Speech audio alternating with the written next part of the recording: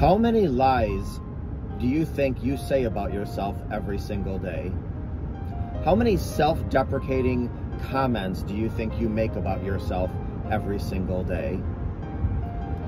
You know, not everybody has been through what you've been through, but everybody has suffered through loss. Everybody suffered through betrayal. Everybody had some type of grief.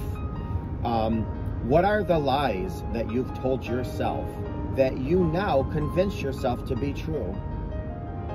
You're unlovable. You're unworthy.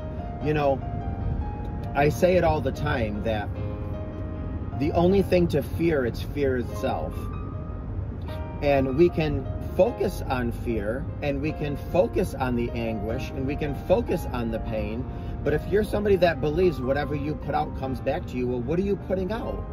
Fear, sadness, depression, anxiety, hopelessness. It's a vicious cycle. And I know you're saying, well, Mr. J, much easier said than done. Hey, you know what? Healing is not easy. Staying stuck is not easy. Choose your heart. But one of the things I would like you to do is really write down all of the lies you've told about yourself. And I have a sneaking suspicion there's quite a bit. How many times are you in the grocery store and you're saying, oh my God, what an idiot I am? Or how many times are you driving down the road and you do something and you say, oh my God, I'm so stupid? Keep track of these things.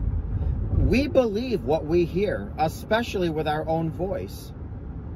You know, I don't want to make this sound like a Michael Jackson video, but honestly, the man in the mirror, changing your position, changing your perspective, changing the dynamics of your life starts with you.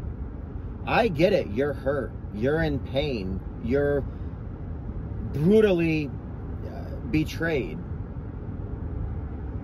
I get it. And we can keep reminding ourselves of all of those woes. Or we can say, you know what? Yes, that did happen to me. That did happen to me, 100%. But you know what else happened to me? I'm appreciative I got a good job. I'm appreciative I have kids. I'm appreciative I have food in the refrigerator. I'm appreciative I have my health. I'm appreciative I have a decent neighbor. Everything I just mentioned, somebody is struggling with. Life is hard. Healing is hard. Being betrayed is hard. Putting a smile on your face when you'd rather be in a fetal position in bed is hard. Adulting is hard. Choose your heart.